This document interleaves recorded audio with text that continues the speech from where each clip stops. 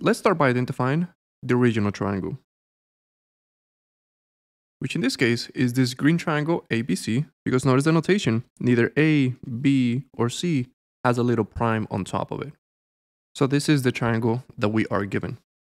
By looking at the notation, notice the triangle after the first transformation is this yellow triangle. Because if we take a look at the notation, there's one prime on top of those letters.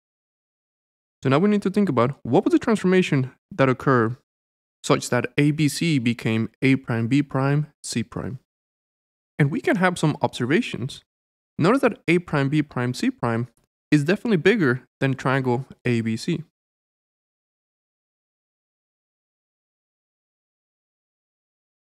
And there is only one transformation that can make that happen, and that is a dilation.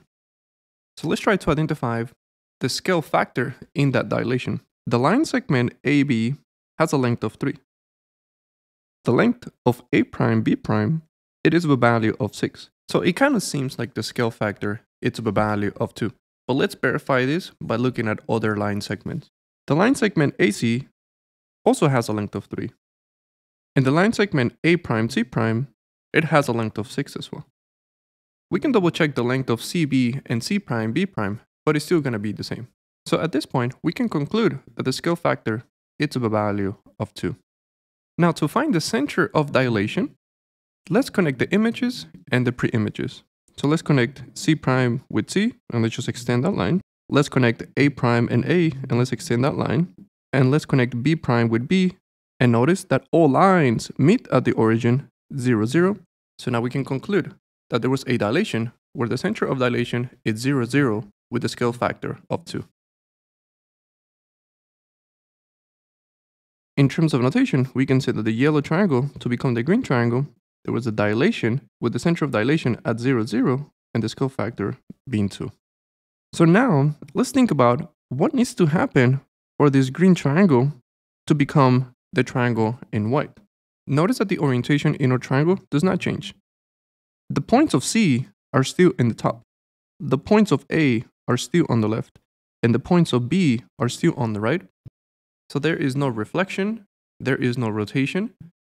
When we have the same orientation, most likely there was a translation. Let's try to identify the movement of translation. So if we start at C prime, if we move 12 units to the left, and we move 3 units down, we're going to end up at C double prime. Is that the same movement for A prime to A double prime? And it is. If we start at A prime and we move 12 units to the left and we move 3 units down, we're going to end up at A double prime. And that's the same with B prime. If we move 12 units to the left and we move 3 units down, notice that we end up at B double prime.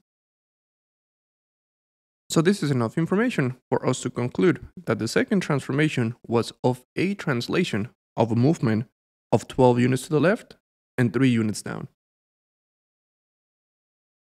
So we have identified the transformation composition.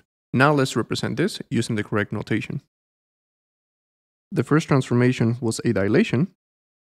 So a dilation at 0, 0 with a scale factor of 2, and then we follow with the composition notation.